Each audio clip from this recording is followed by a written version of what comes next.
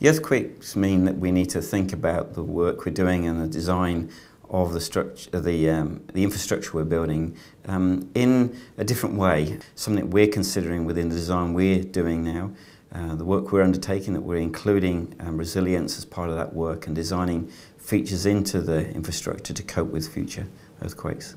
Here in Christchurch now, not only do we have to obviously take into account seismic forces on the wall, which is an added challenge, because we're now working in an aftershock environment, there's actually a raised level of earthquake disturbance that we have to take into account as well.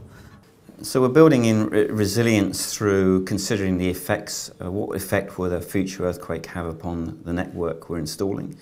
So we're looking at alternative systems, using systems that can cope with earthquakes. We're looking at how we build a standard system and allow or build resilience within the system so that as changes occur, and they will occur within the ground, the pipe networks, etc., can cope with change. The pumper stations that we're building are able to cope with movements of the structure. We can't hold them firmly in place for every possible event, but we can build them in such a way as that we allow the movement to occur and the pipe work and connections. There's flexibility in that, so that it can cope with movements. And this is probably a new area that we're looking at that's not been really looked at before. It's important to invest time and money in the design part of the design and construct work we're undertaking, because studies have shown that for every dollar you invest in the design, you could generate up to $20 worth of savings when you come to the construction. So we don't want to rush the design, we don't want to come up with solutions that aren't going to work. We need to take our time and make sure we've got the most robust and cost-effective solution for the future of Christchurch. Another key challenge I can think of is that the retaining walls which we're designing and building are required to stand for 100 years. Now, it'd be useful for the public to bear in mind that as designers and engineers, we have only a few months in order to get the design, the calculations and the drawings and the planning of how we're going to build these walls correct. We want to make sure we do it thoroughly.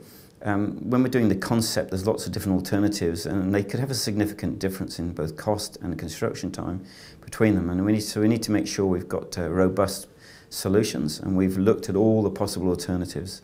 And when we get into the detail, also there's a lot of work to be undertaken in the detail. We need to make sure we understand how the network works. There's lots of interaction takes place with the delivery teams. So it's not just the designers working in isolation. We work together with the delivery teams to work up solutions. The idea is this is a design and build solution. It's not any one person, but it's a team that come together to form the most effective solutions. And that's something that I'd like to get across to the public. There are over 200 people in here working hard to get those designs out. There's some real innovation that's coming out of this project. Some of the work we're doing is groundbreaking because there hasn't been a lot of work or research into the effects of earthquakes on infrastructure around the world, and the designing of solutions for infrastructure to deal with earthquakes. And we're coming up with some standard solutions for pumping stations and infrastructure that could be applied once we've finished well beyond this particular project, and could be useful both in the rest of New Zealand and beyond New Zealand into the rest of the world.